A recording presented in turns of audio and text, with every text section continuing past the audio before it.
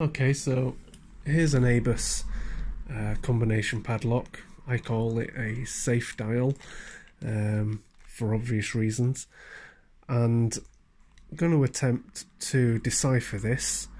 They can be shimmed, but it's more enjoyable to find where the gates lie and try and crack the code.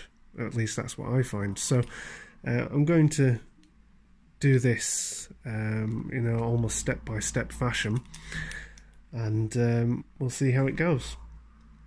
So first of all, as with a lot of these types of padlocks, you've got to rotate the dial 3 times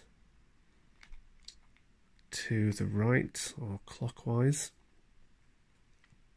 Okay, and now we need to apply tension to the shackle,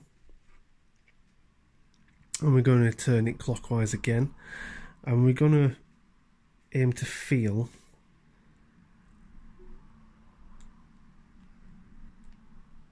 a click. Okay, I don't know if that was audible, but that definitely clicked, and I actually felt a little bit of movement on the shackle as well. It almost popped. So I'm going to assume that the first number is 29. So now we have to go 1 full turn anti-clockwise, going past the number we found, and I'm going to apply tension to the shackle again and continue to turn in an anti-clockwise motion.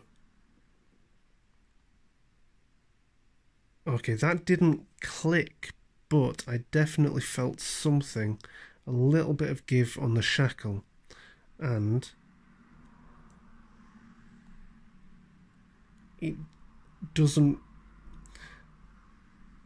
want to budge any further round the dial there. So I'm